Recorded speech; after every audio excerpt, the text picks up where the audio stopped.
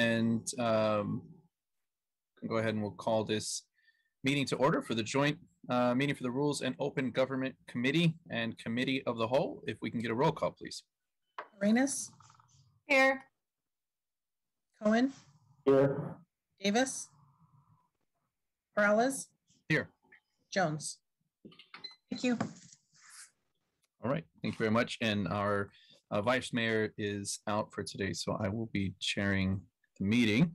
And first, we will go to our first item, which is the review of the final agenda for November 23rd, which actually is canceled. And so we don't have to take any vote on that, correct? We move past that? Right, we just moved to the 30th. Thank you. So we'll now go to the review for November 30th. And I see that's up on the screen. So we're at page 4. We are recommending an 11 a.m. start time. So that needs to be part of the motion. Okay. Also, I think we have the agenda wrong. It says closed session is starting at 9:30. We actually are recommending closed session start at 9 so that council can get to open session in time. Okay. So we'll make, we'll all ask for the maker of the motion to include both of those changes. So we have page 4 and 5. And then 6. And 7.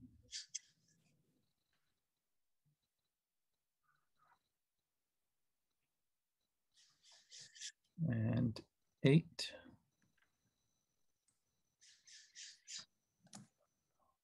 And 9.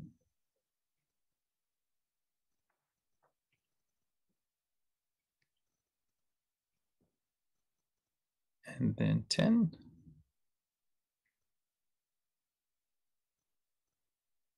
And 11. Oh, am I ahead of you?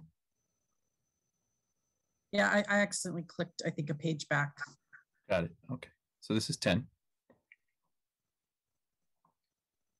All right. And 11. Sorry, I was muting because I had a very loud bird.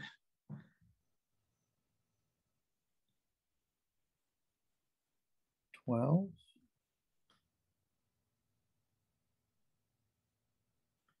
And 13. And 14. And 15. 16. And 17. Oh, you do have a loud bird. It's very loud. And I think, is that it? 17. Yes, that's it. 17 is it. We were talking in this last hour after this agenda already published about adding a public hearing for redistricting in the evening on the 30th. Because we don't have a rules next week, I'd like the maker of the motion to add that. We can always drop it if we can't get everybody coordinated for that evening, but I can't add it next week. So I'd like to try to add it today. And that's a hearing for what again? Sorry. For redistricting. We have to one. Yeah, we have to hold by law 1 in the evening. And because we canceled the January 4th meeting, we need to find an extra day. So we're looking at December 3rd for council discussion, but November 30th for presentation and public comment only. But we may change that. I just need to be able to add it since you guys don't have a rules next week. Okay. So I'll ask, go ahead. There's no ad sheet, I don't think, is there? No, there isn't. Okay, I'll move approval of this agenda for November 30th with the addition that the clerk requested. And there were 2 other additions or changes, a 9 a.m. start time for closed session and publicly putting into the motion the 11 a.m. start time for open session. Got it. Yes, thank you. I didn't hear that. I was on a little bit late. So we have a motion. Second. We have a second. Thank you. And I will go to members of the public. And first up, we have Blair Beekman. Hi, And just, oh, sorry, Blair, just before you start, we'll get your timer back. This is just for the November 30th agenda. Go ahead. Okay, yeah, thank you. I guess first to note that the November 30th agenda is not currently available on the website. So I just had to kind of, you know, sit here and watch it scroll over on the screen, and you guys went kind of slow. Thank you for that. I was able to kind of view some of the items and I offered some sort of help. So thanks. Hope you can work on the issue.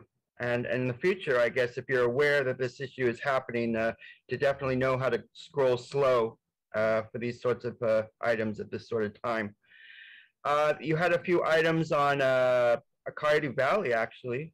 More issues on that. I heard a new way to say Coyote Valley, Cote Valley, something like that, today.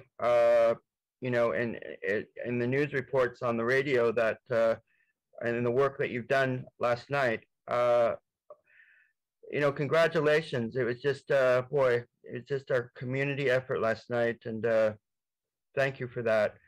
Like what I said last night, I'm interested in the ideas of, you know, there will be a future of surveillance and technology for the area, and it could be a good time to consider, you know, the open public policies and accountability practices that's possible that we can work towards with that.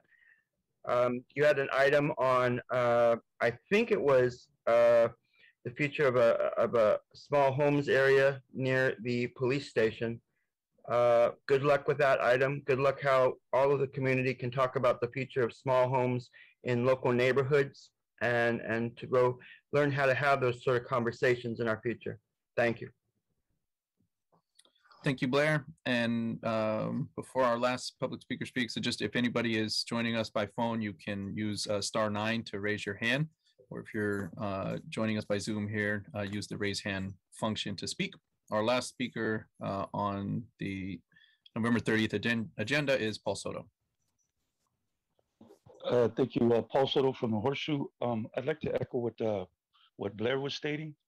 I was looking for them, and they're not there. You guys were cool about it for like a couple of weeks, and then now it's, you know, kind of starting to slow up.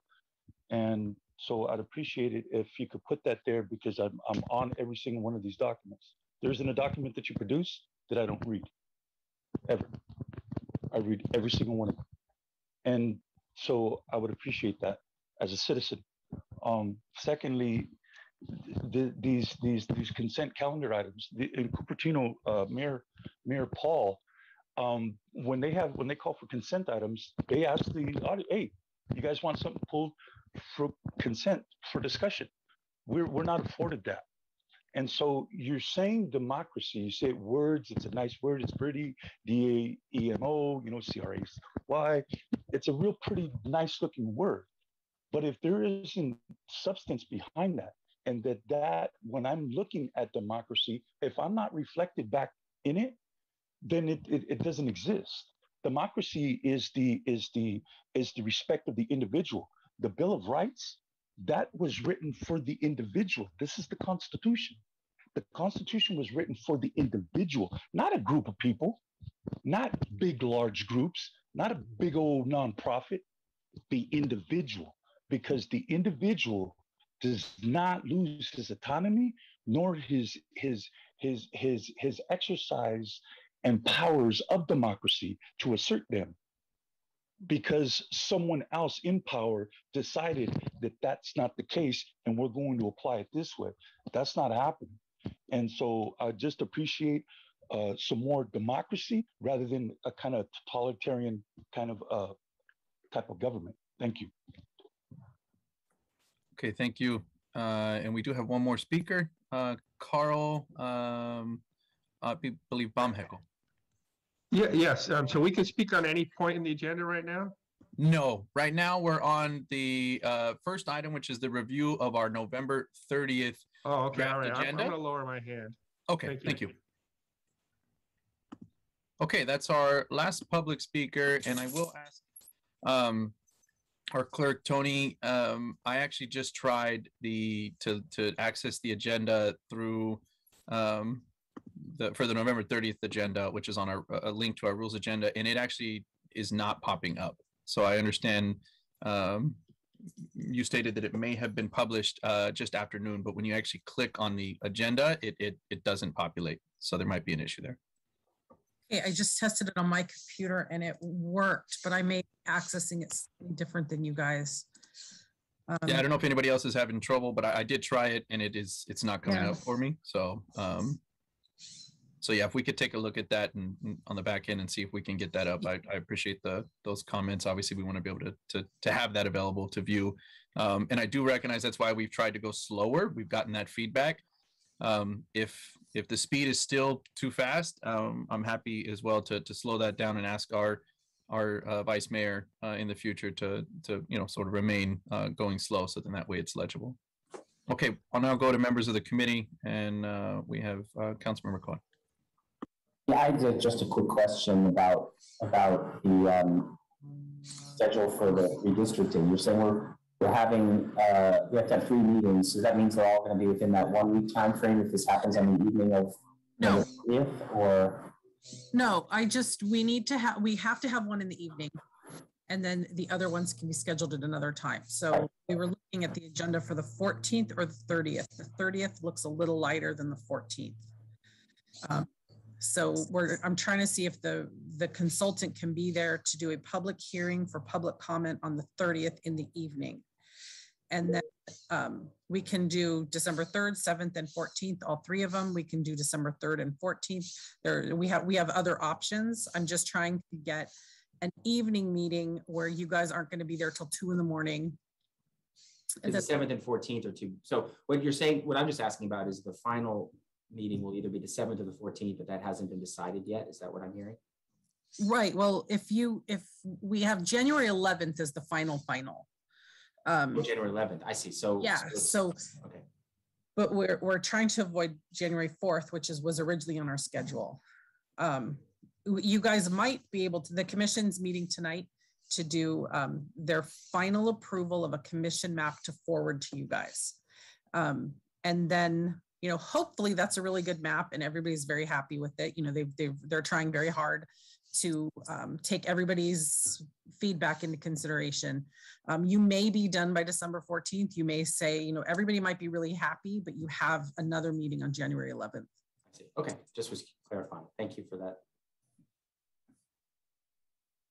Okay. I think that's all of our comments. I did have one on the 30th agenda. There is an item which likely my guess is going to be that this should just be discussed at the council, but there's an item about the signage at the airport, and in my review of it, I believe that is an item that likely should go back to an RFP, and just wanted to get the input from the city staff here as far as my understanding would be we keep this on the 30th agenda and I make that appeal at that point. We would concur with that approach, Chair Perales. Okay, I'll save my advocacy for then. All right, we have a motion and a second. We can get a roll call vote, please. Reyes? Yes. Cohen? Aye. Davis? Yes. Perales? Yes. Thank you. Okay, thank you. Go back to our agenda here. Apologies. And now we have our going down to the public record.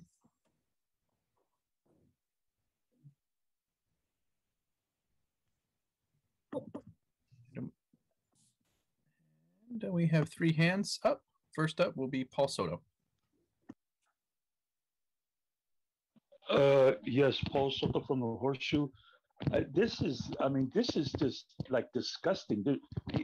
Gary Dillabo, Jeff Arriaga, and that clan of freaking, yeah, that clan of people they don't have the ability to feel shame, to feel embarrassed, or have any compunction about asking for that money. Now, I talked to you about this many months ago, Councilman Perales, and I also talked to Scott Neese. You're not going to turn downtown. You're not going to create your little army and use the cops to do it.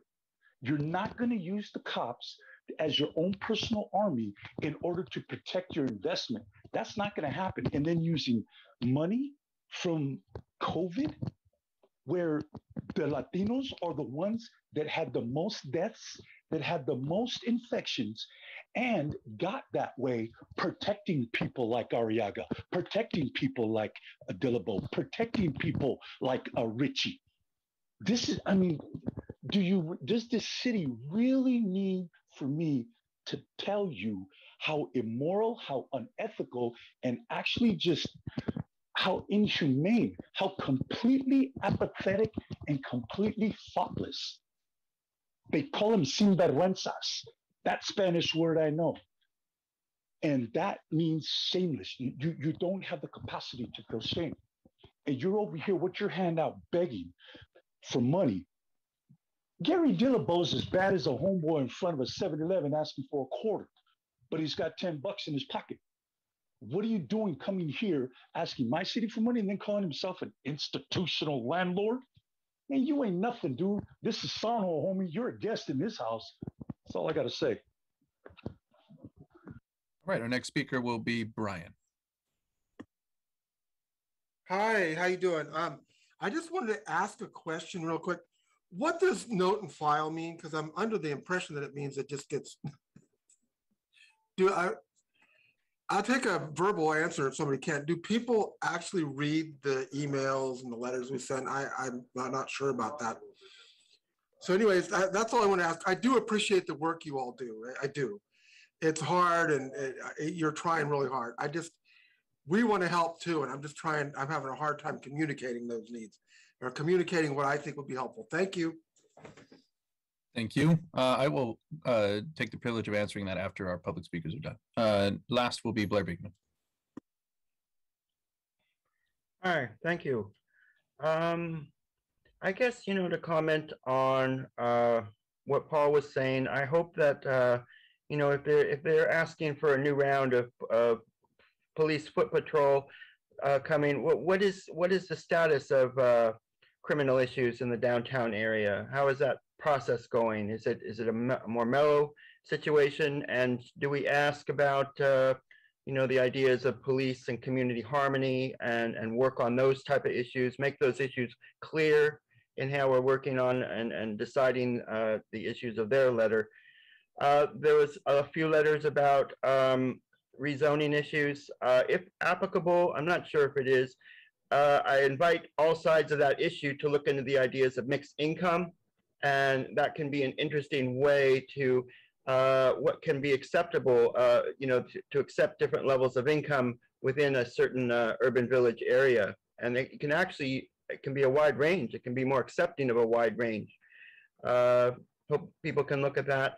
There was a really interesting letter from the SAP that spoke about climate change issues and sea level rise issues that we need to be wary of, and that they're fully behind good plans, what we can do here in San Jose by 2030. Thank you for that plan. And then my letter was about the future of the city charter, the public agenda, and the use of the city manager's report, closed session agenda, and orders of the day. And I've been trying to learn how to mention it, and also the consent calendar itself. How can this process just learn that, the person in charge of the meeting offers the concept that these items can be open to public comment? And that's all I'd like to work on. And I think we should work on that issue. Me, Paul, and Tessa are all working on ways to do that. I hope we can continue this issue in the future. Okay, thank you. That concludes our public comment. And just Brian, to your question, the note and file is just the terminology that we utilize in regards to denoting how we are noting these letters that come in and then filing them for the public record. And and accepting that. And so we at the Rules Committee do that, as you know, on a weekly basis. We get sometimes a lot of letters, sometimes not many, but it's this Rules Committee that will review those. We look over those, read over those, and then here make the formal acceptance and filing of them. With that, I'll go back to members of the committee. We have Councilmember Arenas. Thank you, Chair. I just wanted to comment on this public records appeal. This PRA, for technical reasons. That is actually later in the agenda, I believe. Oh, sorry, am I on the wrong? No worries. Yeah, that one is coming up actually after our, that's item I believe is the one you're talking about, right? The public records appeal from Catherine Wheeland? Yes, Okay. sorry, I'm on the wrong item. No worries. That'll come up after our Thank you. item 2. Okay.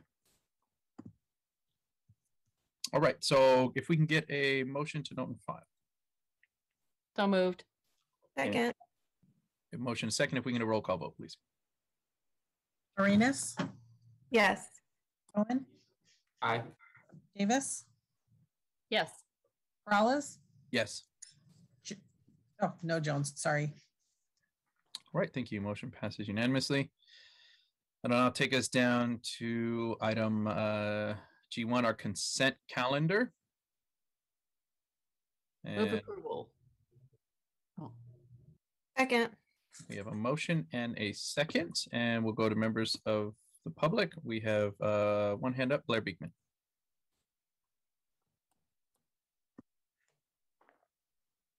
Hi, Blair Beekman here.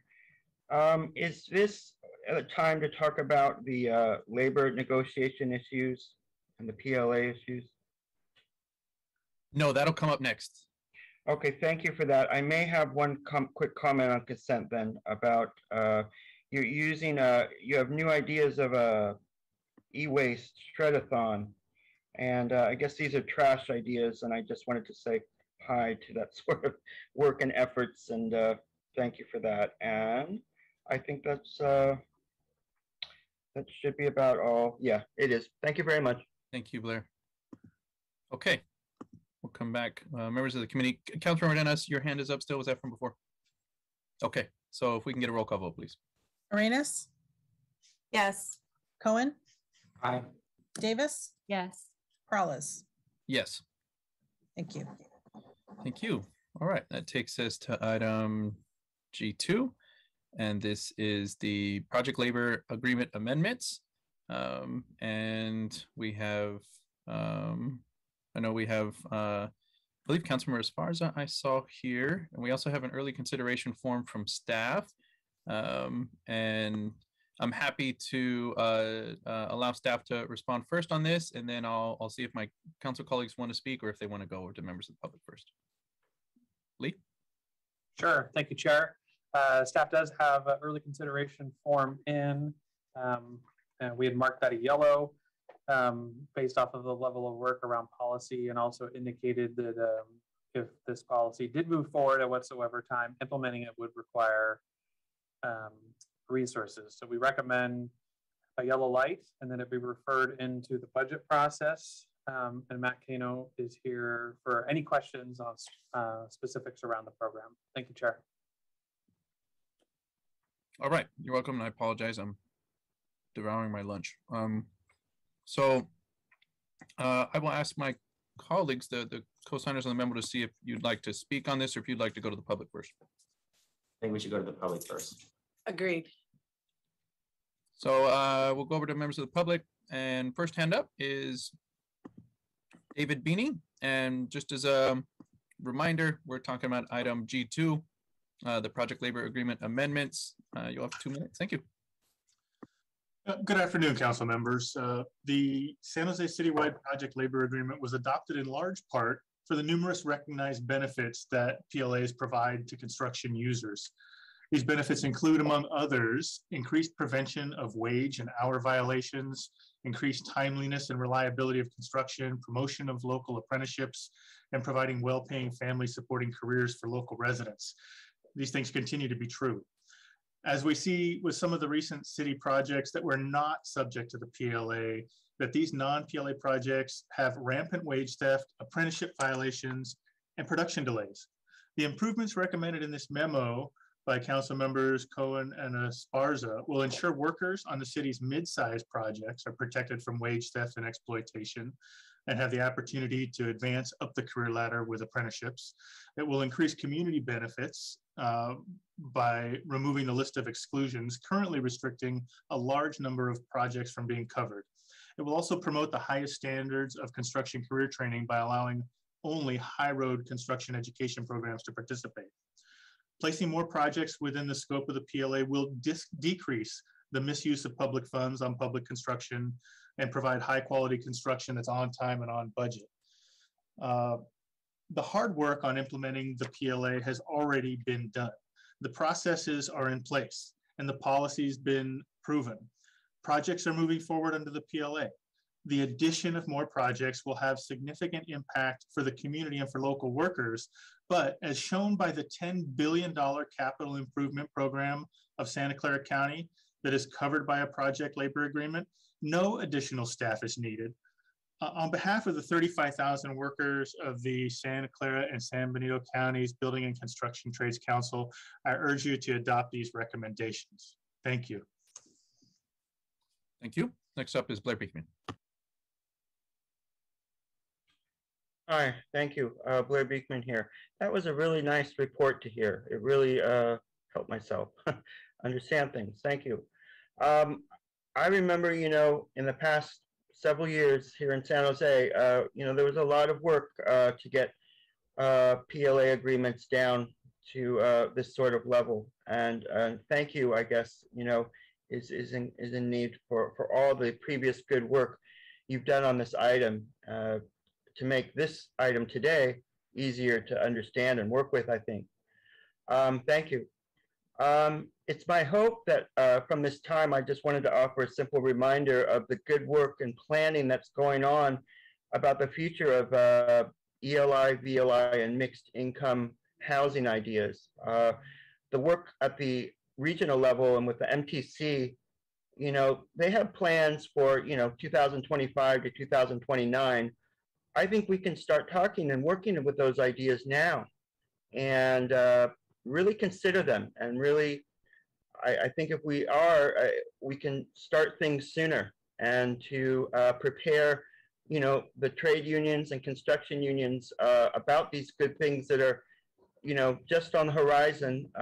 It can help in the decision-making and for better work practices and worker safety issues. And I think mixed income ideas can actually bring a better, more hopeful idea of how to work these ideas, and how to work with our the future of construction and such. And I think there can be a good mix of ideas, basically, and that was very nicely explained in the previous report.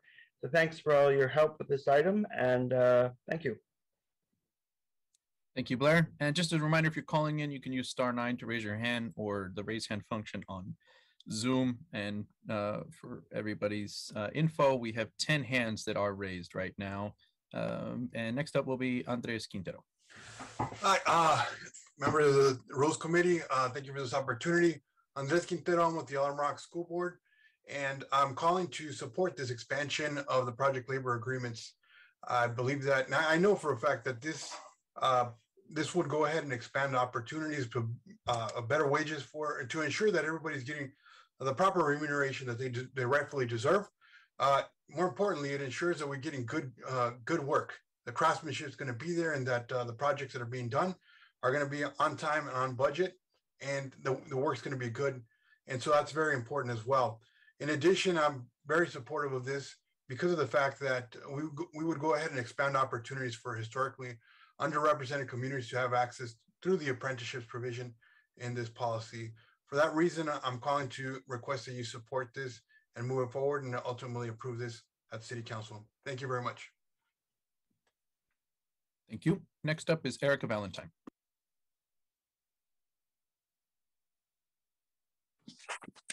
Hi, council members. This is Erica from UA Local 393. I'm just calling regarding this PLA. The threshold seems to be that it was arbitrary with no purpose, but to limit the benefits afforded to the community by the agreement. So I urge you to please consider the members of Local 393. We have over 2,000 members in this county that we would like to consider for this agreement and to have you reconsider this arbitrary threshold. All right, thank you. Next up is Joseph Lopez. How you guys doing today? My name is Joseph Lopez. I'm with the Carpenters Union, Local 405, and just not to beat dead horse, but we are also in support of the changes made to the PLA.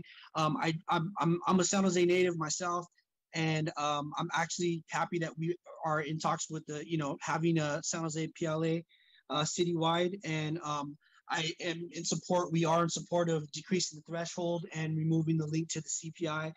It just creates more job opportunities for people in our communities, especially the communities that are in poverty, the youth, to get into an apprenticeship program, start a career, work in their backyard, make a good wage to live in the city of San Jose. I think the biggest fear is that, we have to move out or we have to do something else. And with the apprenticeship being available, being free for in a state certified program, it gives future to our future, the youth of our future. And we're in support. Local 405 has 4,200 members, and they all agree. And yeah, definitely, that's what I'd like to say. Thank you. All right, thank you. Next up is Luis Auerhan.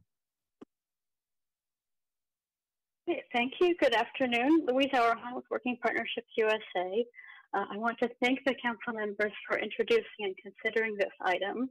I found it and directed the Trades Orientation Program, which helps our disadvantaged and underrepresented community members in San Jose to enter construction careers.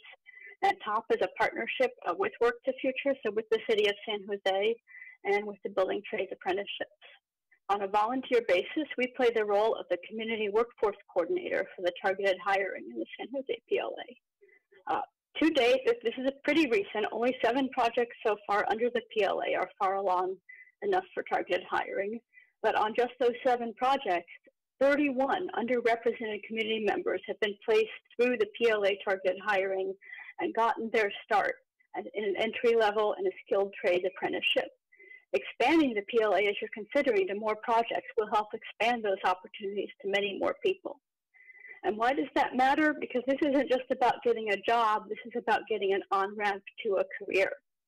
State registered apprenticeship is an amazing opportunity to earn while you learn, to get regular pay increases, all while learning a skill and getting a post-secondary education. But first you have to put a foot in the door, and that means getting an employer, getting your first job. And that's what project labor agreements and what the targeted hiring can do. So this has been great so far, but its impact is limited because of the threshold. So I would really encourage you to expand it. Finally, this absolutely fits into the city roadmap. The first enterprise priority on the roadmap is community and economic recovery, which includes reemployment and workforce development. Construction is one of our designated priority industries for our region and should be included in that enterprise priority. Thank you.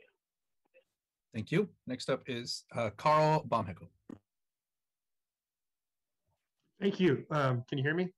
Yes. I'm in favor of amending the citywide PLA, just as was proposed by members Esparza and Cohen.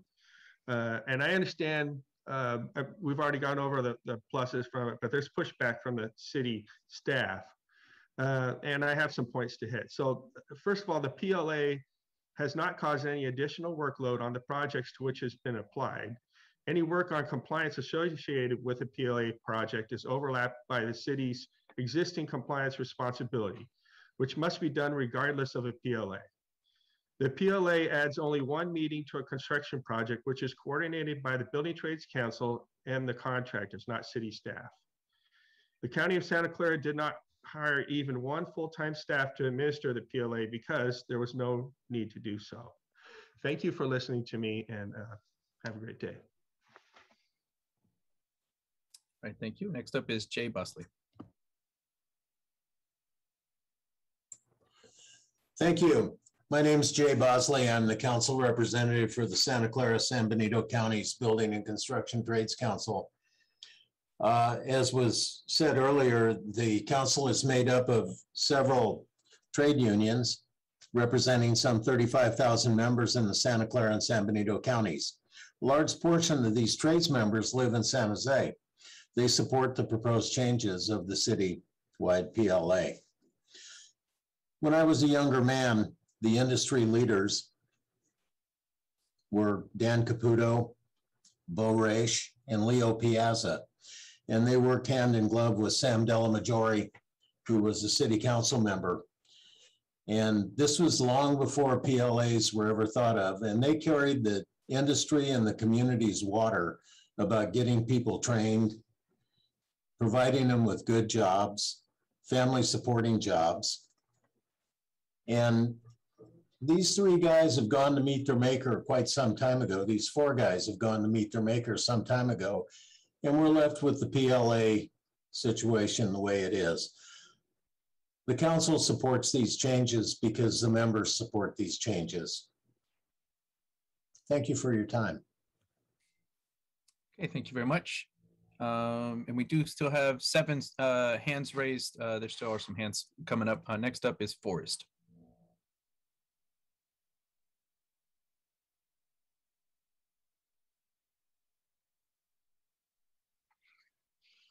Can you hear me okay? Yes. Thank you. Earn while you learn. I'd like to defer real quick to Luis Serra and the comment that they made. I think Luis is the authority in the region on this topic, so I just want to add to their comments. So members of the Rules Committee, my name is Dr. Forrest Peterson. I'm a researcher at the Center for Integrated Facilities Engineering at Stanford University.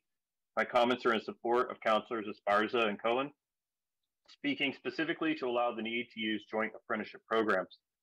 The Center for Integrated Facility Engineering has had a 7-year collaborative research study, of which I'm the lead researcher.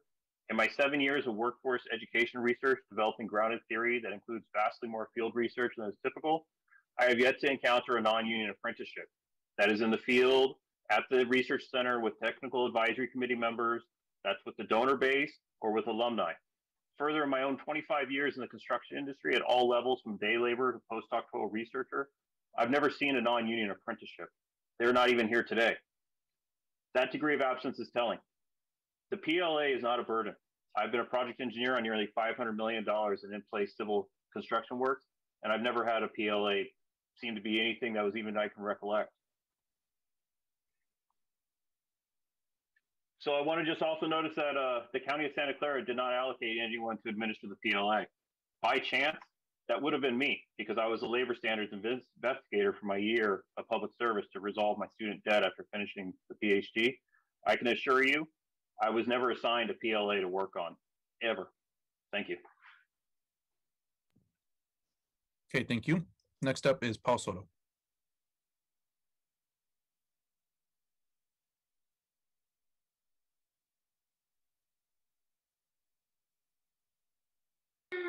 Yes, thank you. Paul Soto from the Horseshoe.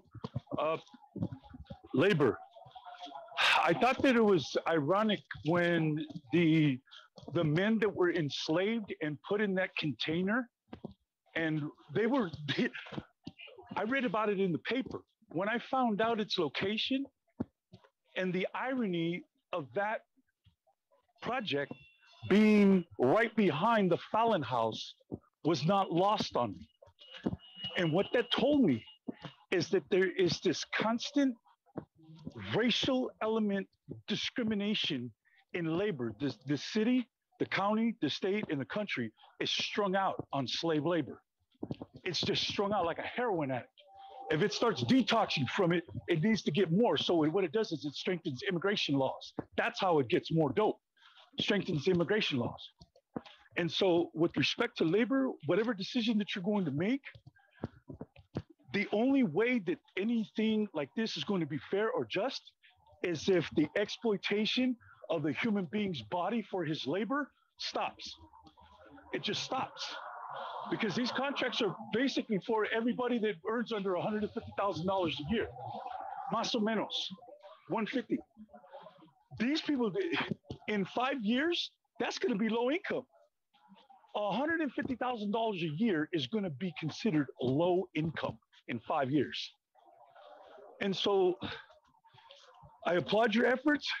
It's cool. I don't know what it's like to have a job. I haven't worked in 20 years. But I'll leave you with this. If it's a policy that Andres Quintero is going to vote on and that he's for, then I'm absolutely 100% against it. Thank you. Okay, next up, Ernesto Bejarano.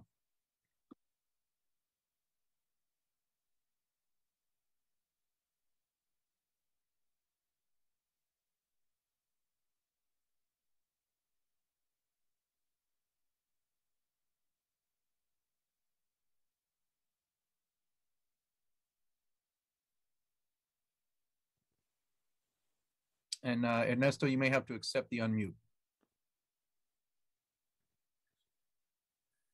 Sorry about that. Can you hear me now? Yep. Okay, I was looking at it. I was on another screen here, and so I missed that. Thank you, council members. Good afternoon. I'm Ernesto Bejarano. I am a resident of the East Side and a board member on the Alum Rock School Board. And I am here to support the expansion of the scope of the PLA. Even before the pandemic, the economic opportunity and job safety and security were issues, and they've historically been issues for many of our residents here in East San Jose and certainly in Alum Rock. And those issues have only been exacerbated by the pandemic. I know they've impacted everybody. The pandemic has impacted everybody, but a lot of what we've seen in terms of negative impact has been multiplied in the Alum Rock School District and East San Jose. And so I think one reason that Trustee Quintero and myself are here speaking on this item is because we know that access to safe, secure jobs and opportunities for the skilled workers that we have in our district, that trickles down to our students, and it impacts their academic performance as well as their social emotional well-being.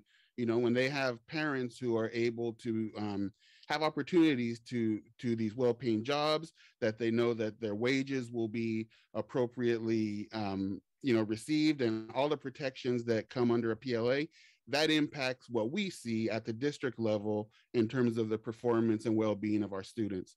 So for those reasons, I would hope that this would move forward, and I would join Trustee Quintero in support of this memo. Thank you. All right, thank you. Next up is Dominic Torian. Yeah, thank you. Committee members, my name is Dominic Toriano. I'm a business representative for Sheet Metal Workers Local Union 104 in San Jose.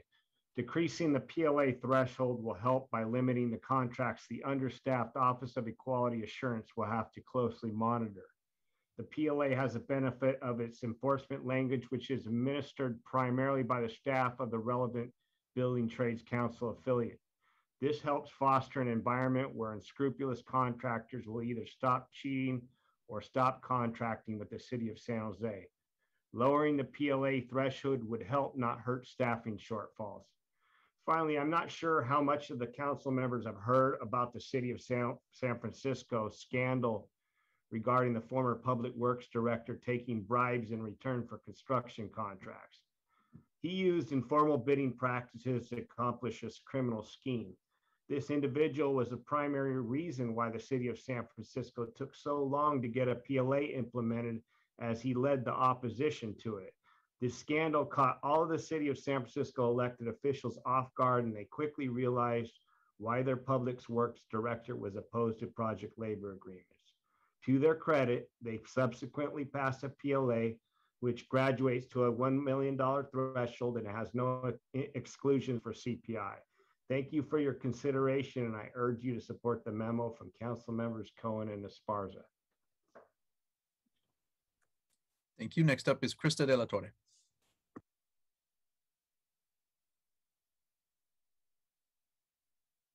Here on behalf of the South Bay Labor Council to speak on the Esparza Cohen memo.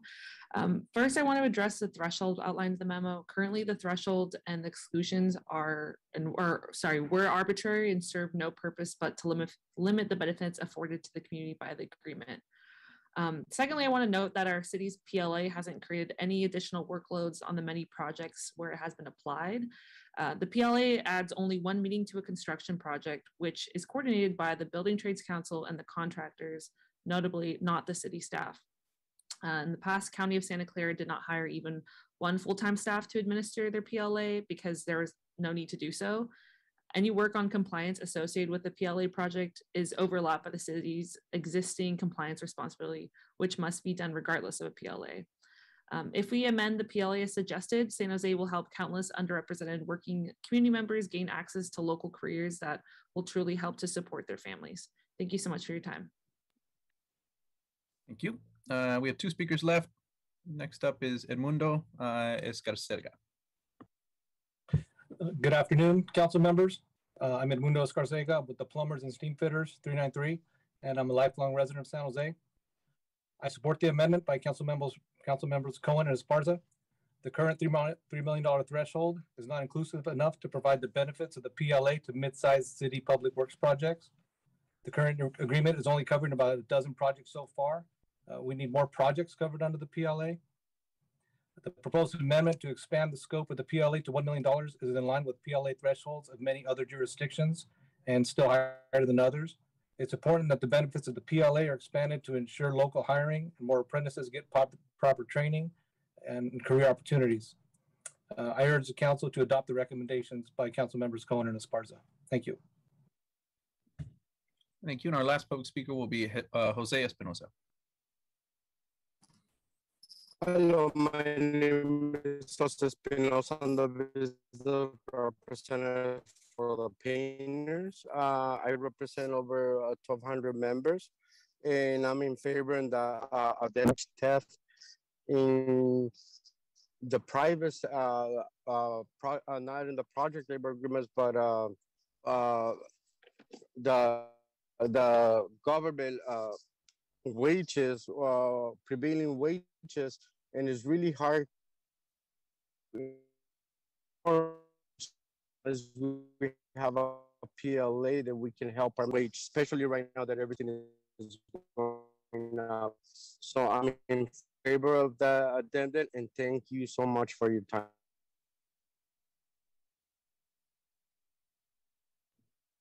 Okay, that'll conclude our public comment.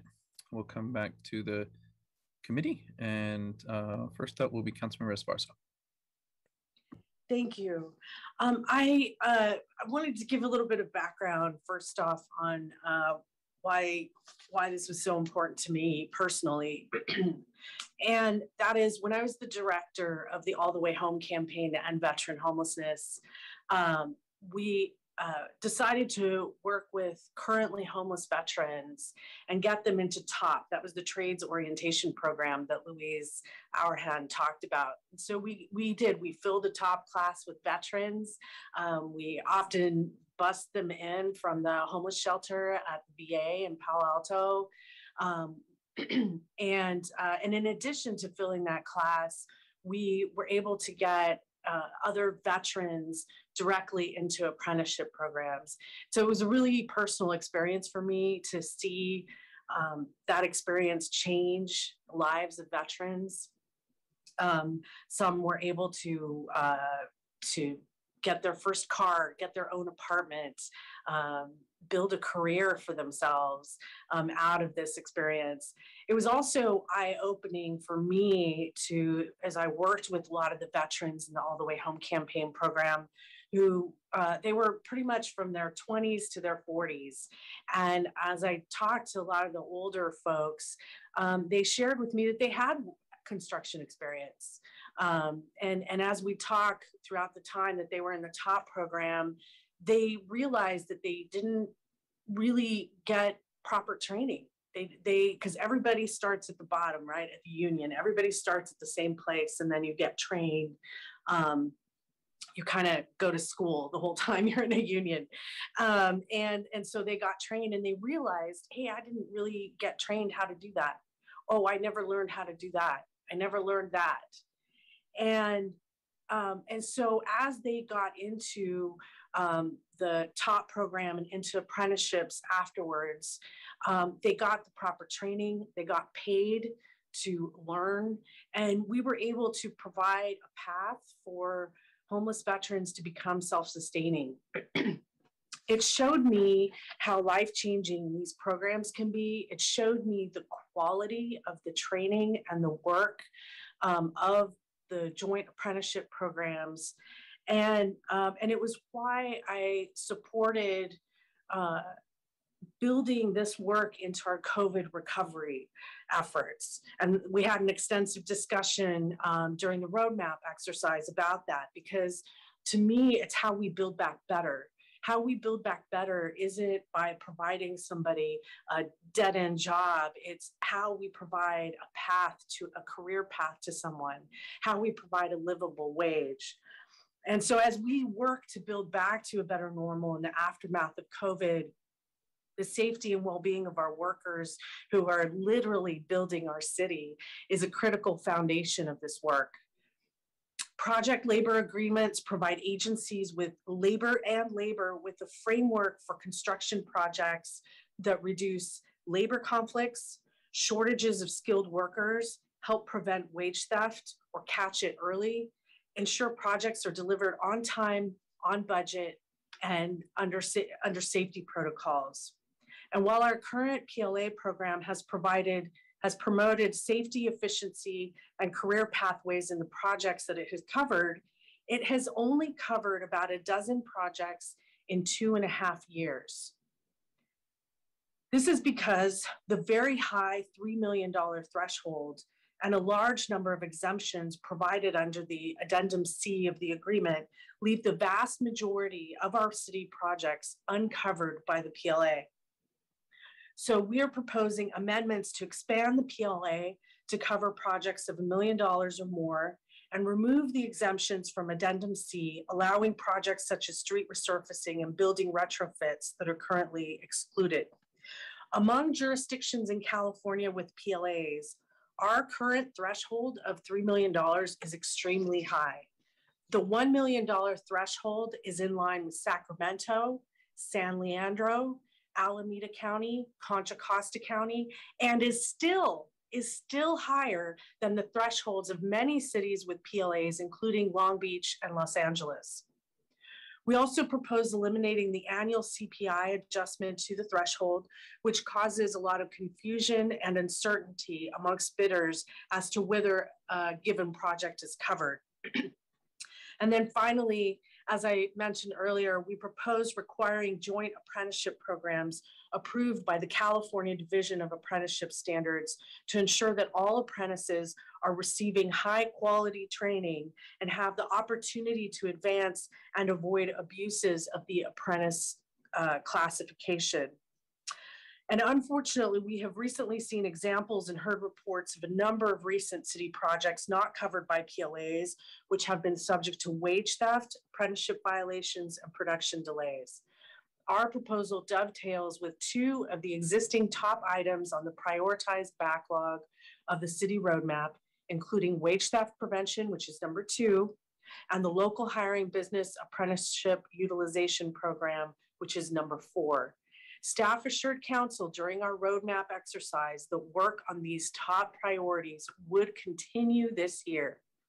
As we continue our economic recovery from the devastation brought forward by the pandemic, we owe it to our workers and our taxpayers to ensure that workers on our city projects are being protected. This is critical as we continue to build back better, and I urge the Rules Committee to support moving this important work forward to the full council. Thank you. Thank you. Next up will be Councilmember Cohen. Yes, thank you, Chair, and thank you to all the members of the public who spoke on this and came out and explained their perspectives as to why this is important for our city and for people who work in our city. Thank Councilmember Esparza for partnering on this, but also she gave a great summary of why this is important. I don't want to repeat any of that, but I do have some questions for staff about some of these things because there's a few paragraphs on the early consideration form that I want to get some clarification about. As we, many talked about, as Councilmember Esparza mentioned, we've had projects that have been had issues of wage theft or violations and delays. Those were projects that were not covered by a PLA. One of the things that was mentioned here was that in order to handle this change, it would require additional staffing in the Public Works Department. So I guess I have a question. I think Matt is on the call, is on the meeting, so he can maybe address this.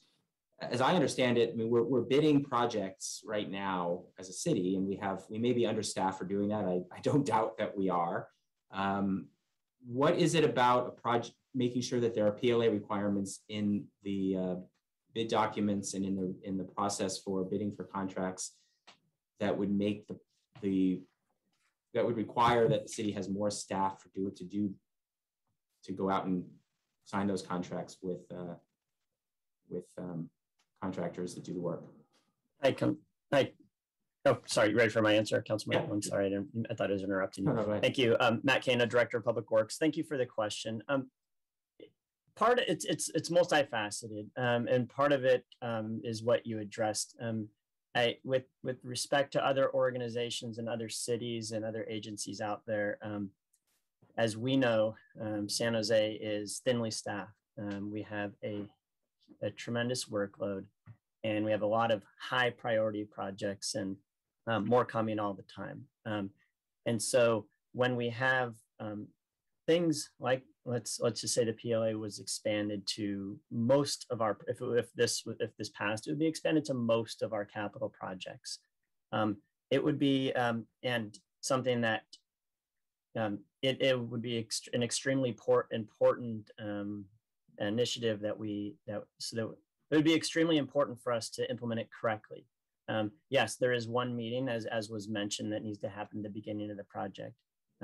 However, as the project goes on, it's really important that our project managers, every project manager in my organization, which is a lot of project managers, are fully trained and fully aware of what is a PLA, what are some attributes of a PLA, what are those things they should be aware of as the project goes on, such as when new subcontractors come on, they need to make sure they're under the umbrella of the PLA as well, and that they need to make sure the targeted worker priorities are met as well. So really what is extremely important to me, if we have an important policy initiative like this that is pretty much on every one of my projects, is that all my project managers are fully trained on what a PLA is and the importance of it, as well as, and that's continuously, that we are regularly meeting with the Building Trades Council and the TOPS program and working partnership to check in on how the PLA is going, so that we can talk about tweaks or amendments or how we work together and how we can change where we work together.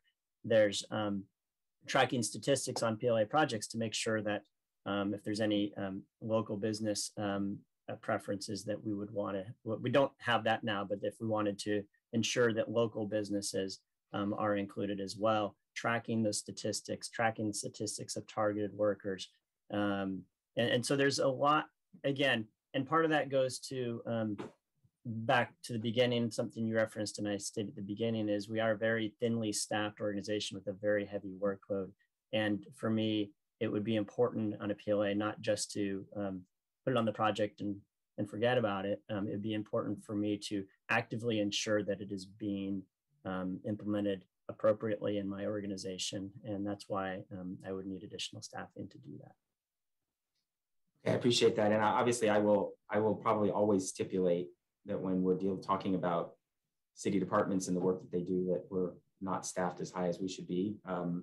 That's probably a fact of life in government and probably in many, not just in government, but in business these days as well, but I'll stipulate that. It sounds to me like the, concern you have is about what happens after a contract is signed, after work starts in terms of monitoring and making sure that PLAs are followed appropriately and that we're doing all of the work that we need to do. And I think I understand that even now we have a difficulty in terms of having enough staff to monitor even all the proper labor compliance issues that may come up on projects. Is that fair to say? Yeah, we're very understaffed in my Office of Quality Assurance. And that's happening, and we're seeing, issues come up on projects that are not PLA, at least so far, the projects where it's happened have not had PLAs. Like, one of the things I understand about a PLA is that the labor partners in that are providing resources as part of that contract and PLA in order to monitor compliance from the other end as well, which actually I think would help us in terms of being able to monitor projects and make sure that they are compliant to the rules that we want to have in place for our workers. So while it certainly is true that our city could improve staffing in terms of the labor compliance issues, PLA, the idea of the PLA is that by making sure you have these, you sign contracts with companies that are going to follow a certain set of guidelines, that you end up with fewer issues of wage theft, of apprenticeship violations, of other workplace violations in the first place by virtue of having a strong partner, and you have the partnership with labor to help monitor and make sure that these violations don't happen. So is that? I think, Councilmember, to your point, the strong partnership, I mean, working partnerships and building trades council have been great partners over the years since I've been public works director the past 3.5 years. And I absolutely, we would continue that, but great partnership, for me, it means to be proactive in that partnership. It means to really proactively work with the Building Trades Council, the working partnerships and the TOPS program, and all the other partners, many of whom spoke today. And to proactively work with the partners on a really important initiative requires staffing.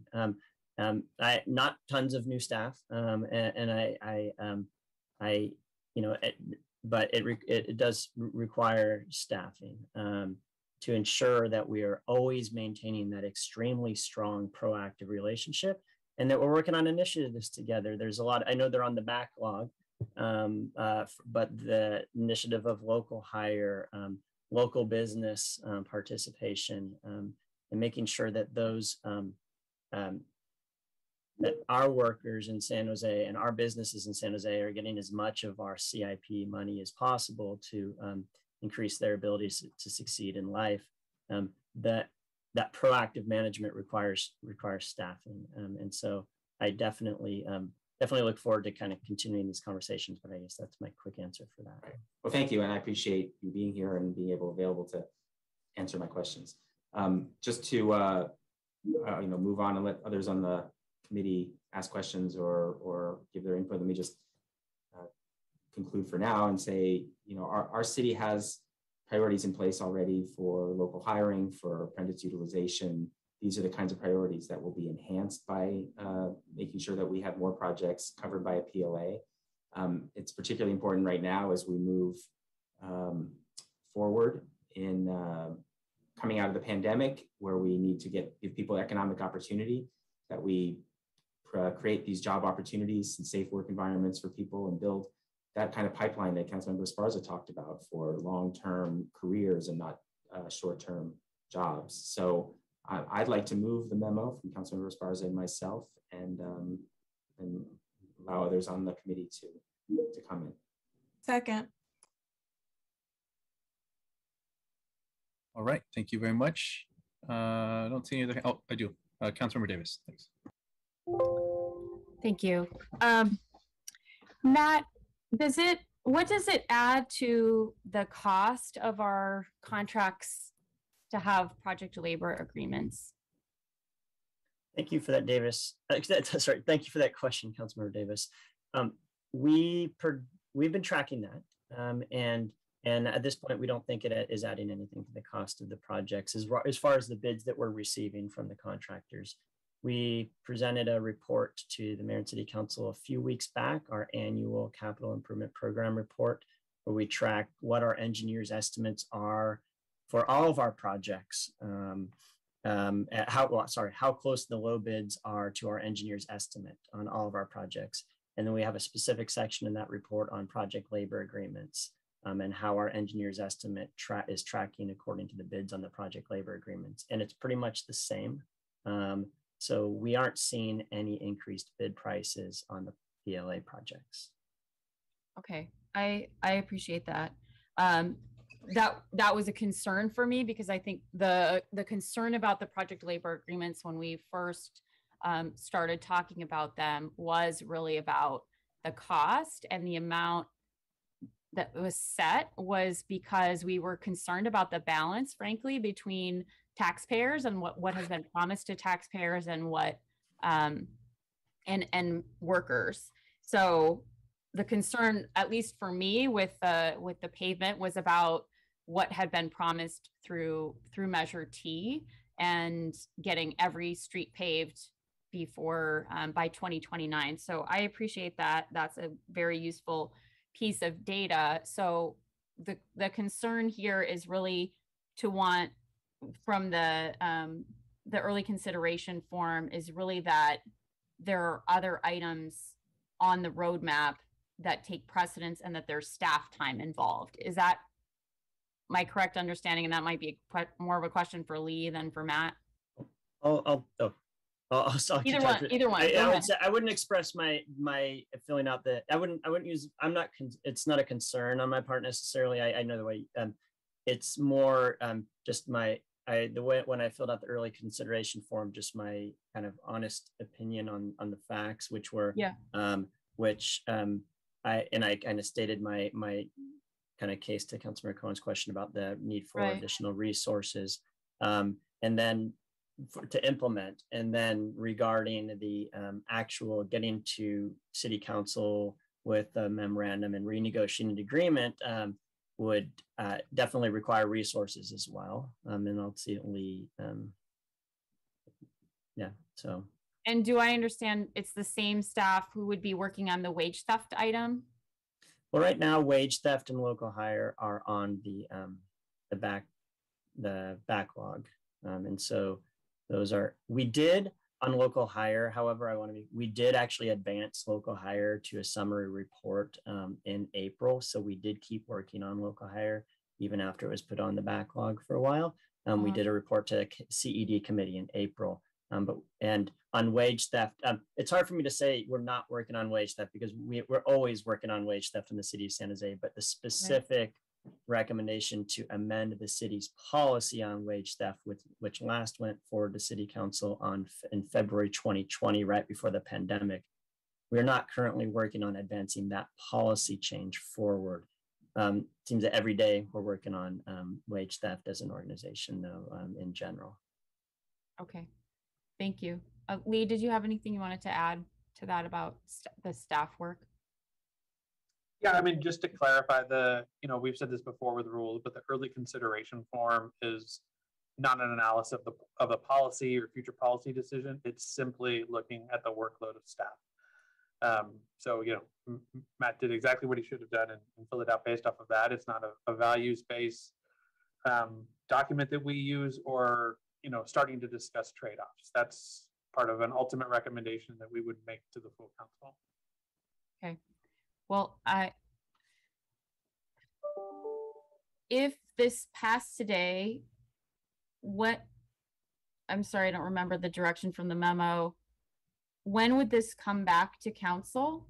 And I guess I'm interested to know how much work it takes to go from here to come back to council if we didn't move this to priority setting, because I believe the motion was to go straight to council and not go through priority setting.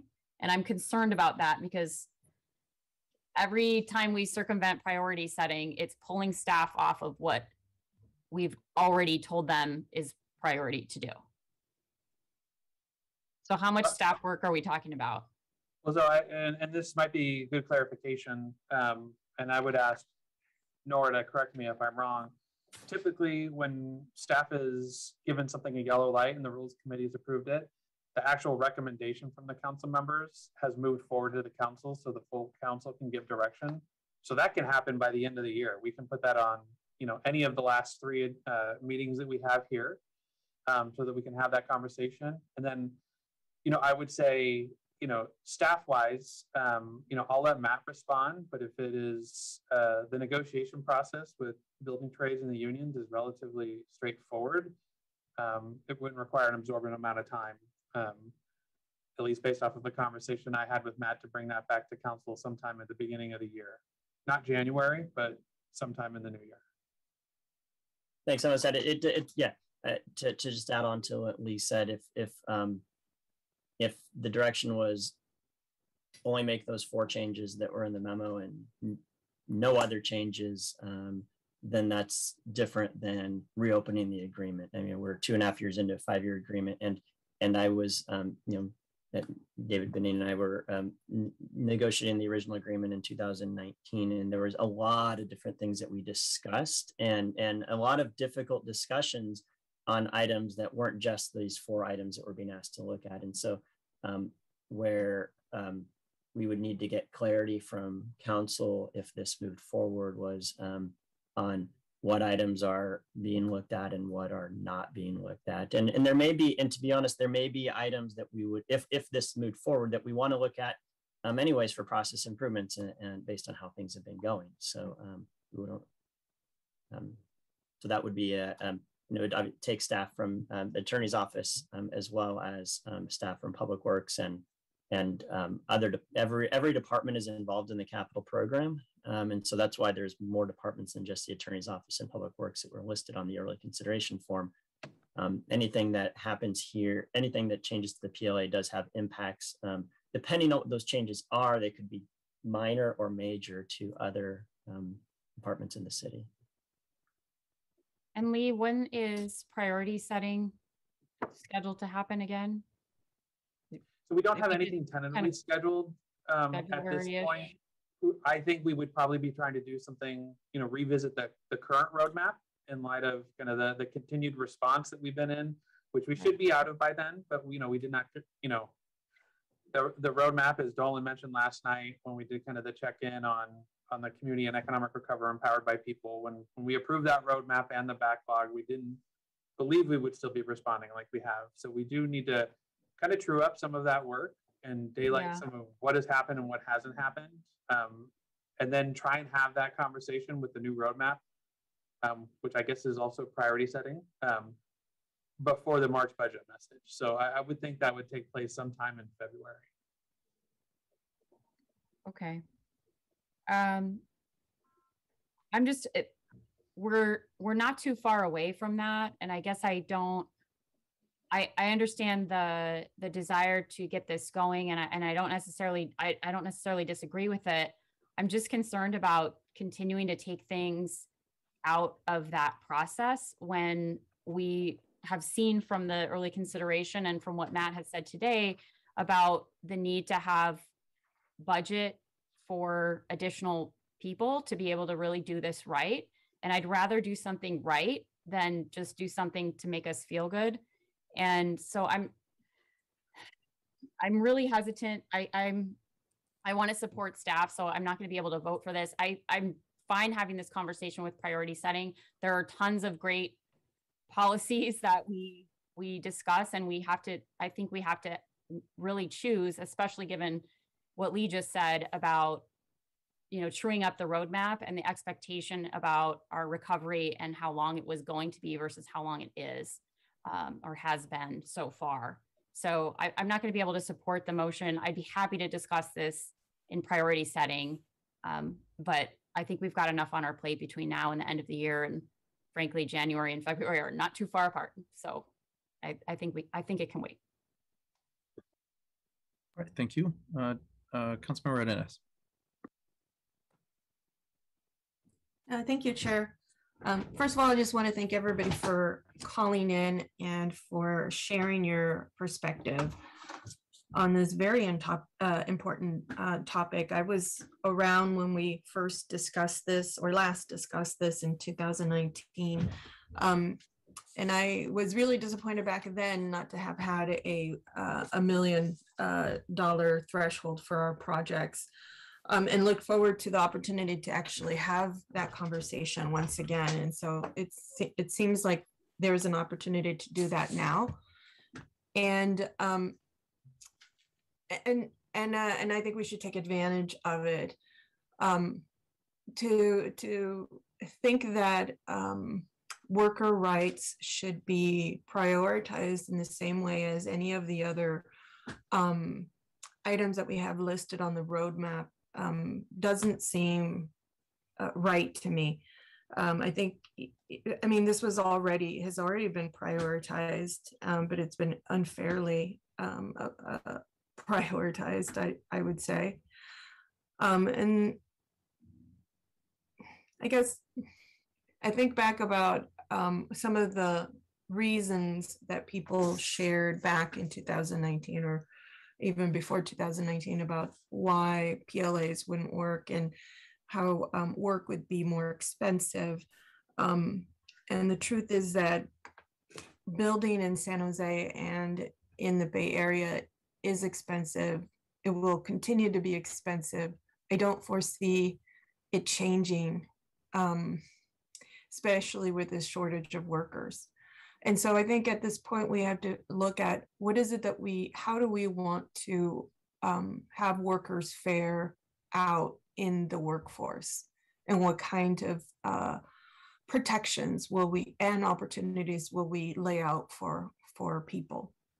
And so for me, this is what this provides, is an opportunity to encourage local workers and their employment. And when I think about the resiliency core and what they're offering our youth in terms of jobs, it's cleaning up creeks and streets. Some of it is tutoring, but most of it is for the most part, it's cleaning up creeks and streets. And that's a one-time opportunity to earn some money. But this provides these apprenticeships that my colleagues have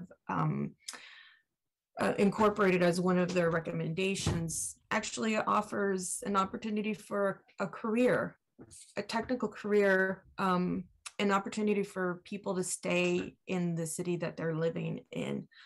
I'm not going to reiterate all of the benefits. I think my colleagues have done a really great job in terms of laying all of that out. I just wanted to provide my perspective. I don't know how we can continue to build in San Jose when we know that there's been wage theft from some of the projects that are out there, that there's been enslaved workers. And that this is an opportunity for us to build in some protections for the folks who are doing the most difficult work, which is labor, hard labor. So anyways, I won't go on because I obviously am laying out the reasons why I will support this memo, and I thank my colleagues, Councilmember Cohen and Councilmember Esparza, for submitting this to rules and making sure that we keep the well-being and the future of our workforce, labor workforce, in the forefront. So thank you.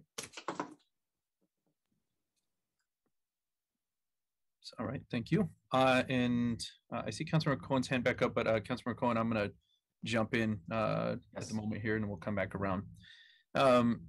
So first off, to kill any suspense, I'm going to be supporting moving this forward to the full council, and it shouldn't come as any surprise in regards to the ask that we have here at the table. This is something that I was arguing for a couple years ago, which would be just to broaden the umbrella of projects that would fall under the project labor agreement. And I appreciate my colleagues bringing this opportunity forward.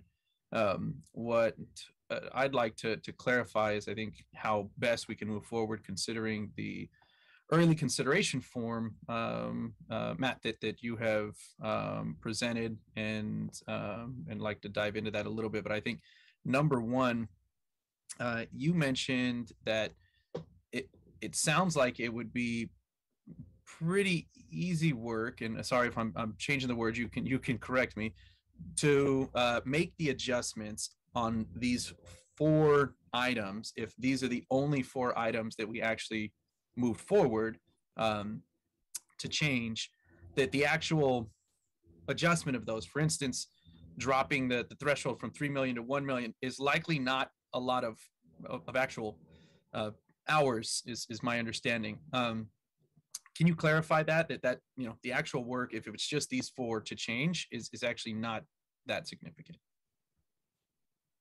Sure. I'll yeah. I mean, so yeah, I'll start off by saying a lot of times, even with these 4 changes, a lot of times we want to do some policy analysis to look at to see if there are any pros and cons. If there's yes. And sorry, let me, before you, yeah, just to let me be more specific in the question, because I did actually read that in your early consideration form, and I'm very well aware of that, right? Where at times when we ask for a policy change, we'll ask for, go out to do the community engagement and the involvement, do some policy work. Let me be more specific in the question to say none of that would be included. And this is hypothetical at the moment, but let's say none of that is included. It is strictly just, we accept the fact that we debated this years ago. We did the outreach and engagement. We have an understanding. We can dig back up those documents. We simply now want to just come in and have a policy shift of some of the thresholds and the exemptions. So sans all that other work, would this be significant as far as just those 4 changes? Yeah. So yeah, under that scenario where there's no policy analysis that staff provides, then just adjusting the agreement. Yeah, I mean, Nora can correct me if I'm wrong, but I think, I'm just looking at on my other screen at the 4 items. We're talking about changing the dollar threshold. That's just going into the agreement and changing the 3 to a 1, removing the CPI. That's probably crossing out wherever in the agreement says CPI.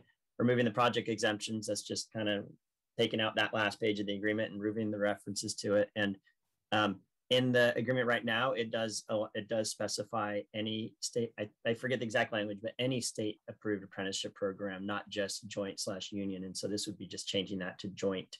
And so just the contractual changes, would not in the hypothetical scenario would be very, very quick and simple to do.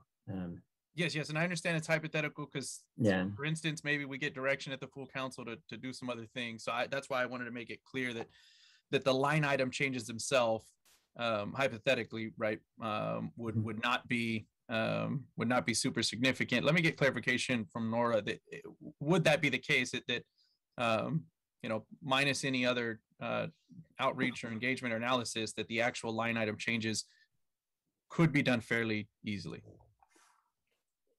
Yes, and I was just trying to see if any of that was in the ordinance itself, and if we had to change the ordinance at all. There might be something there. I just haven't had a chance. It won't pull up fast enough. So if it's just the contractual, it would be a matter of changing the form language. Most of those, I think, at this point are pretty much form agreements.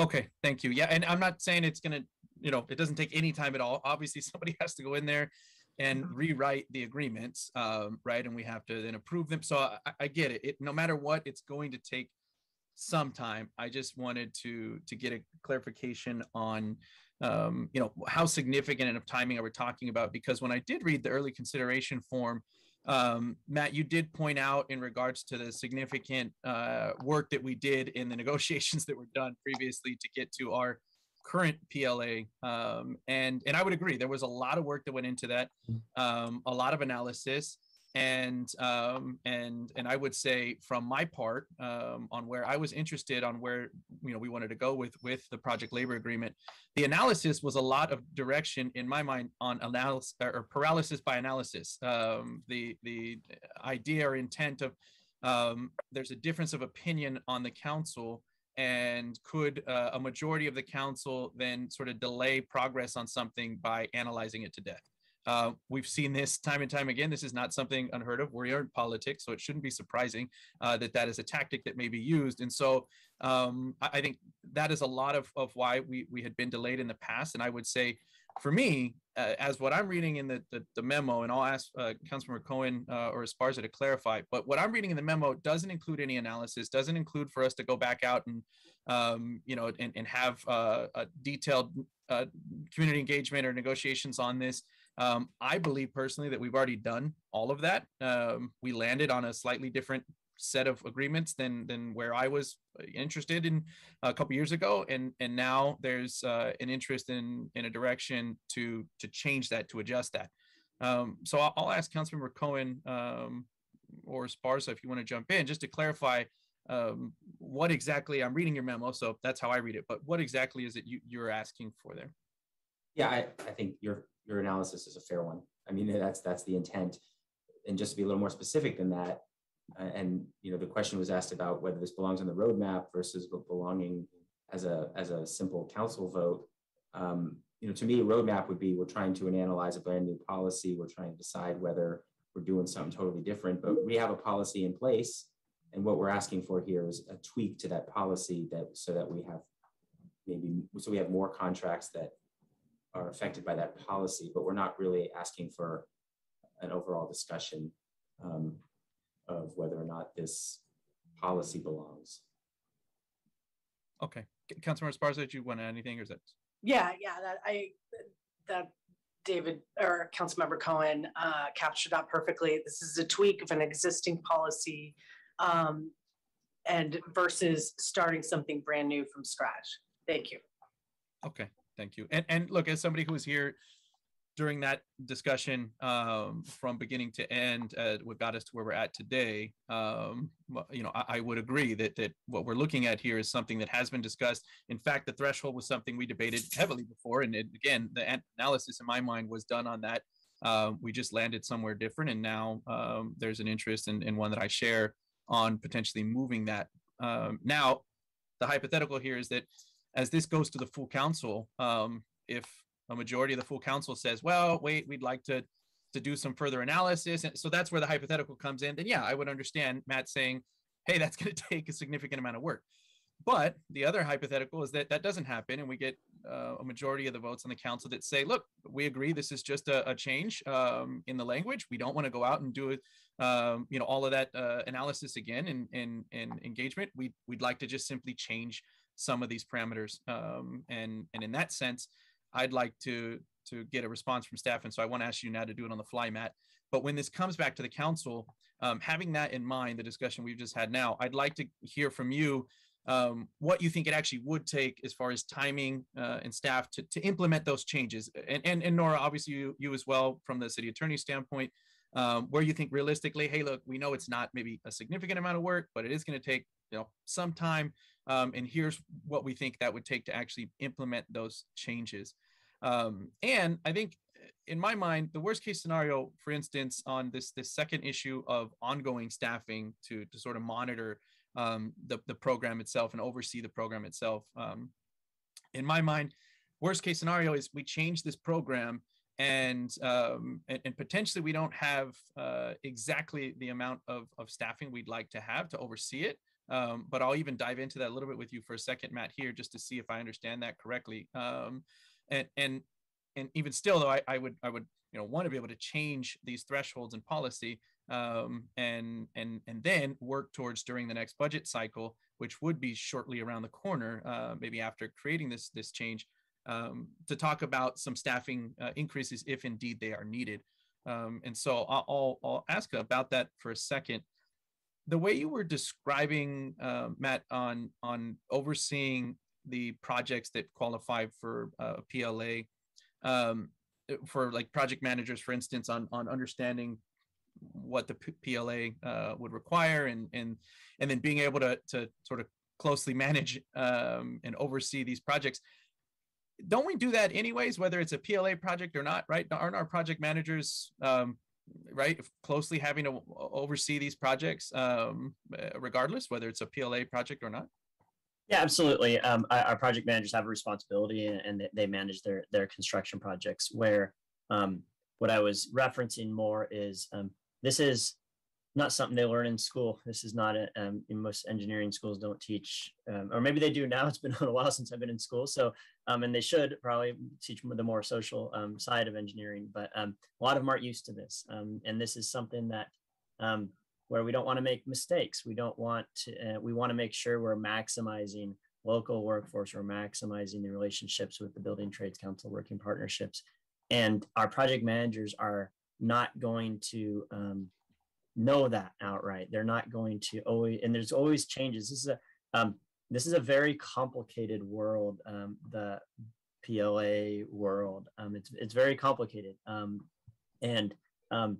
regarding and so it's really important that our project managers are always and continually trained on the PLA, making sure that we're tracking to make sure that the steps that they need to take, they're taking, make sure that they are following up with the forms to the contractors, and the contractors are giving those back to the tops and working partnerships to make sure that we are really maximizing the targeted hire program, which is really important part of the PLAs that needs to be maximized better.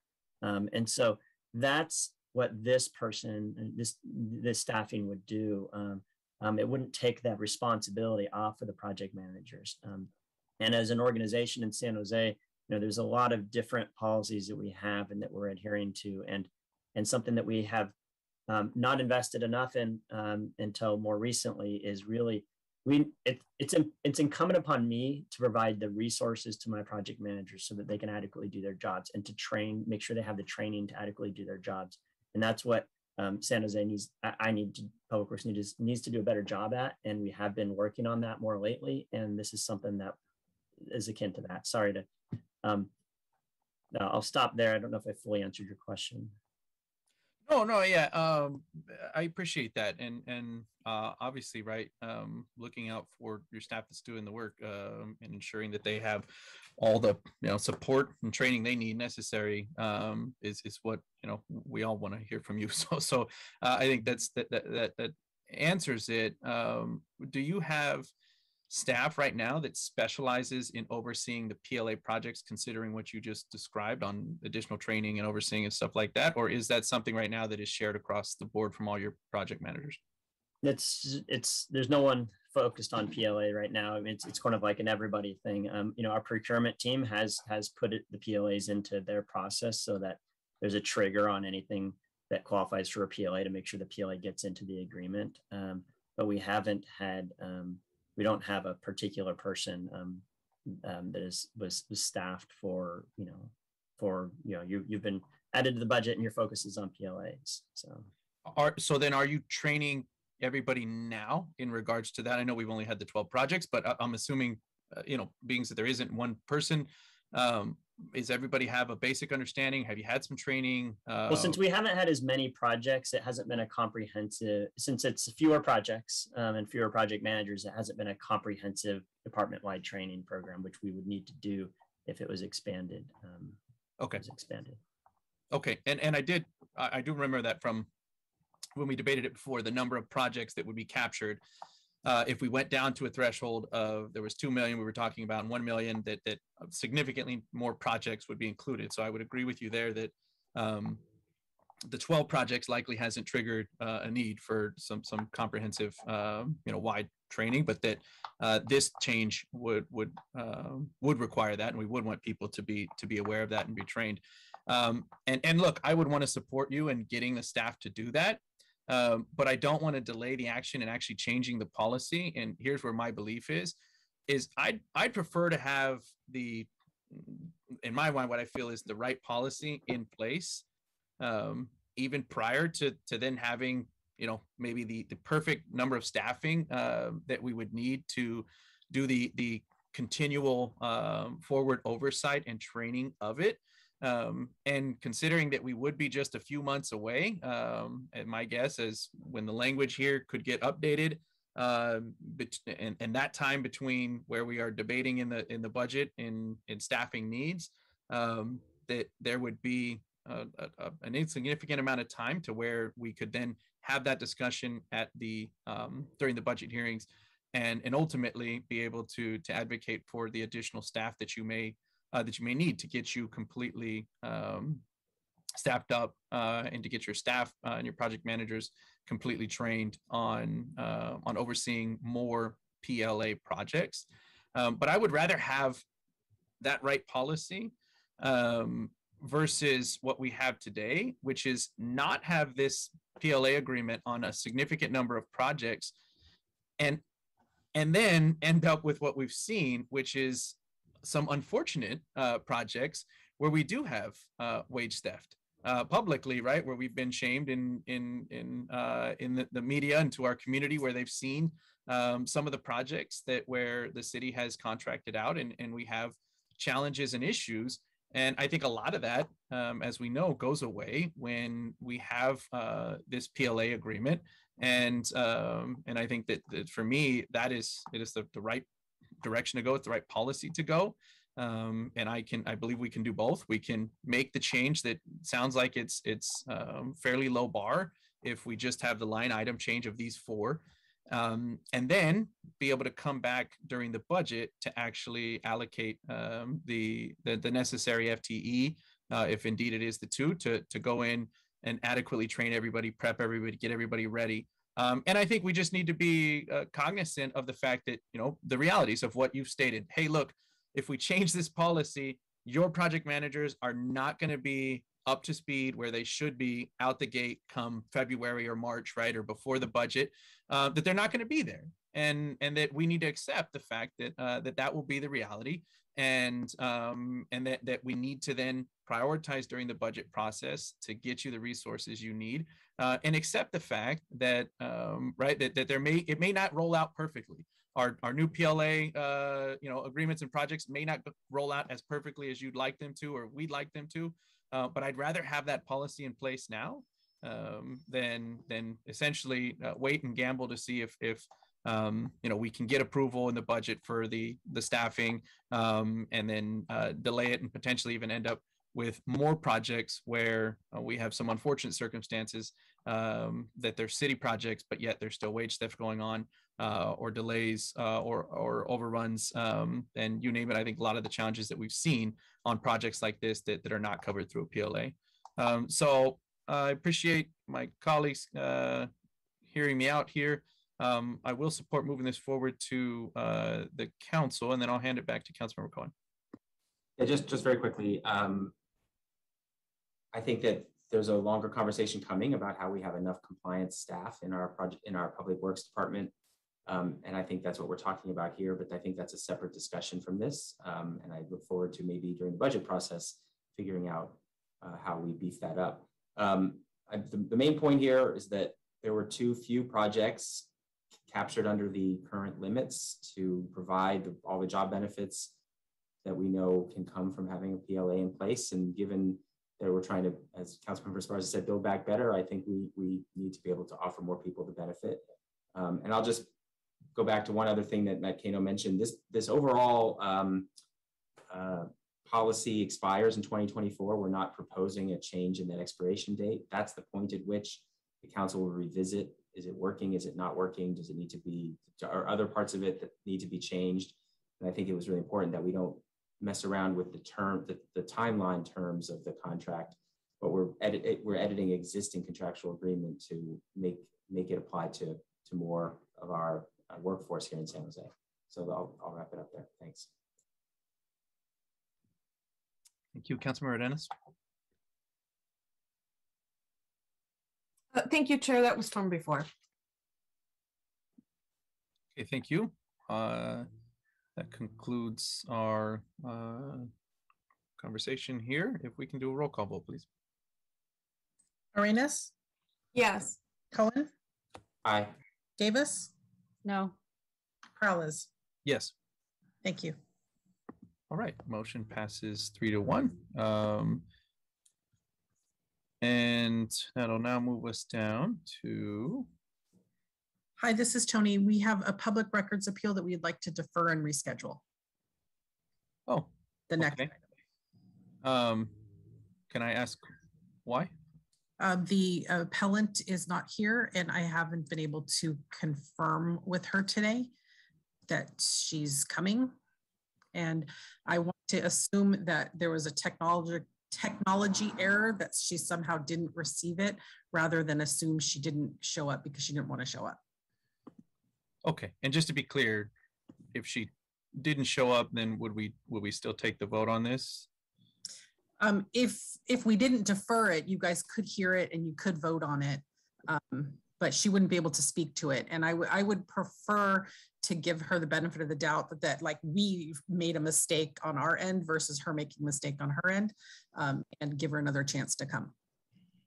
Yeah, no, I actually agree with that. I just, I wasn't certain, and I think it's important to clarify that, because I do think that is the right decision and giving her the benefit of the doubt, but recognizing what we, sort of what could have been done, and but I can support that. So if we can take a motion then to defer this. Motion to defer. Second. A motion is second. We will go to speakers of or members of the public. First up is Paul Soto. And just for info again, obviously we're on item I1. This is the public records appeal from Catherine Wieland, which we've just decided because she's not here to defer.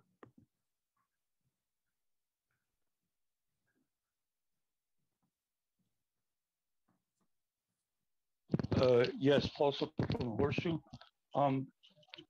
Tony coming into the record at that moment and just saying what she said on the record before before knowing anything, that in itself right there was illegal. That was illegal, because this is a legal issue. This has everything to do with the police department and a body-worn camera. Okay, this is evidence. So this is taken to that right there is wrong. Okay, you're not going to tell me, oh well, it's a perception, it's an opinion, it's well, I don't know, I got to check the law.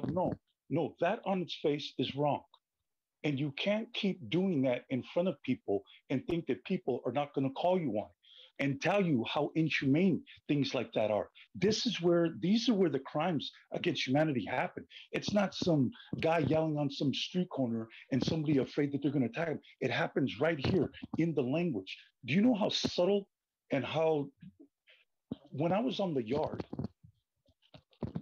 the most violent gang members in this state, I'm there living with them. And there's a certain energy they give up and a certain way that they talk. And that's what's happening here, is that you talk, but you're having like 2 or 3 conversations at the same time. But because you're on the record, there's a very refined way in which you learn how to communicate. I know, because that's how they communicate in there. And so this is the piece that I'm telling you, that I see it, I hear it, I feel it, I see the moves, and it's just wrong. And what has to happen? You mean you don't have the capacity to look at yourself and see what you're doing to the people and what it's going to, the effect it's going to have on the people over the next 10 years? But that was wrong with. Okay, thank you. Next up will be Blair Bigman. Hi, thank you. Thanks for the words of Paul. I took this item to mean, from the words of Tony, that she wanted to give the person,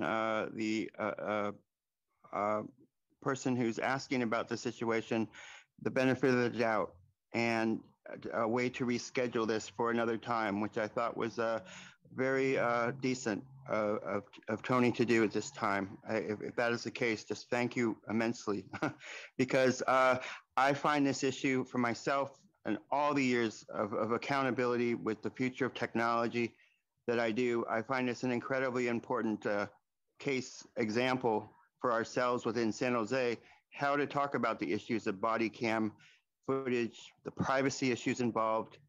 And I would very much would like to hear public discussion about why this woman is being denied the chance to see video footage of her life story, and or why her lawyers are not allowed that either. And so, yeah, I have concerns about this issues a lot, and I hope you made some steps in San Jose. There can be more steps to work on this issue. And boy, I mean, there's body camera things. It should be an idea of accessibility, and I just hoping that the person can return and can be willing to want to have a public process for this, so we can all have an important learning experience good luck on this issue. And a thank you, I think, to Tony for offering the benefit of the doubt and of themselves, of yourselves, and offering to possibly put this off to another time. Thank you very much. Thank you. That concludes our public comment. And I will add, Blair, you have it understood exactly correct. I know it was an abrupt request by Tony as we started the item, but this actually is to the benefit of the doubt of the appellant here, Catherine Weiland. Otherwise, we as a committee could have simply heard the item, her not being present, she would not have been able to speak on it, and then we could have voted on it and she would have lost that opportunity. So it may have been abrupt, but it actually is to the complete benefit of the doubt of the appellant here. And hopefully everybody understands that. Okay, we'll now take a roll call vote on the motion to defer. Arenas? Yes. Cohen? Aye. Davis? Yes. Peralez? Yes. Thank you. Okay, now we'll go on to open forum. First up is Paul Soto.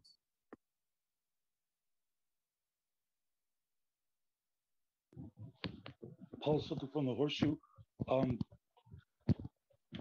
The reason why that's wrong is that this is a democracy, and considering the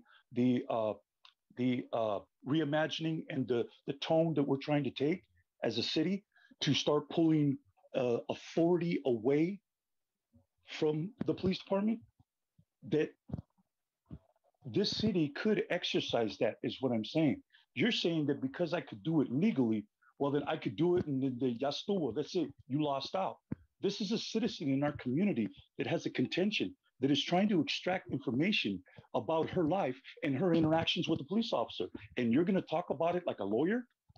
You have to decide, Peralez. You really have Paul, to decide. I'll remind you, Paul, this is open forum, so you're this limited to is speak to items that are about. not on the agenda for today. Okay, no, you're right. You're right. Okay, that's right.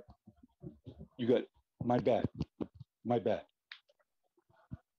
Secondly, I'm going to talk about just the moral issues. Legislating morality, do we have a responsibility to do that? Or do we need that codified too? You know, do we need to send that to staff? Maybe an AI data analytics will tell me how to legislate morality, how to be moral or ethical or even just decent and human within the context of city government and the way that we legislate the laws by which we hold others to account for. It's too cavalier, man. You're not really understanding what it's like on that end. I've lived it all my life, man, all my life. And so this is why I can see it. I can see it. I can spot it. Just like when a woman gets abused, her ability to sense danger and things, they tell them, hey, pay attention to that. Well, I got mine, but I got mine in a different place. But it's the same principle. And I know when danger is near, and it's right here in this council. Next up will be Blair Beekman. Hi, thank you, Blair Beekman. Thanks for the meeting today. It was helpful and important. If I maybe can understand what Paul was trying to say, you know, maybe the woman is uncomfortable to want to appear, the appellant. If that's the case, you know, I don't think there's pressure for her to appear, and I don't want to put that pressure on her. But, you know, really from my end, it can really help set an example of what exactly we're working with and dealing with in San Jose. Blair, I'll have to give you the same admonishment. Just make sure that this is open forum, so it's got to be on items not on the agenda. Okay. So in my final remaining time, I will continue from here. In my final remaining time, I would like to consider the ideas of what is the City Charter Commission they're going through a series of different draft recommendations that could be possible for the future of the city charter. The ideas around a technical advisory board, technology advisory board were mentioned. There was no mention of the possibilities of open public policy ideas, good civil rights and good civil protection ideas and practices that are really important to the future of technology. It isn't just the inventiveness of technology anymore. It's the civil rights and civil protections that come with the inventiveness of technology, that really has to learn. It's a full package, and that has to be learned to be spoken of accordingly and together. And it takes practice. I think we can learn it. It's important we learn that. I meant no ill will to the woman earlier. Good luck in how we can work on this issues. Thanks. All right, our last public speaker will be Gail Osmer. Hi, good afternoon. Well, I'm back here. I want to talk about the debacle of the porta potties over at Phase 3. Council Member Raul, this is your district. This is a disaster. I beg you, please, let's move them. You can split them up in 3 ways. They're easy where they can get clean, united. There's 2 porta potties over at Heading. You could move some there. There's another site. I just don't understand why nobody seems to care about these people, and they can't even use the porta potties at nighttime because there's 20 in one area.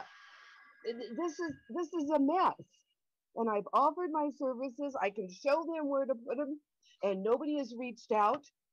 Maybe their egos are too high. They don't want to have to reach out to me. That's fine. These porta potties need to be moved.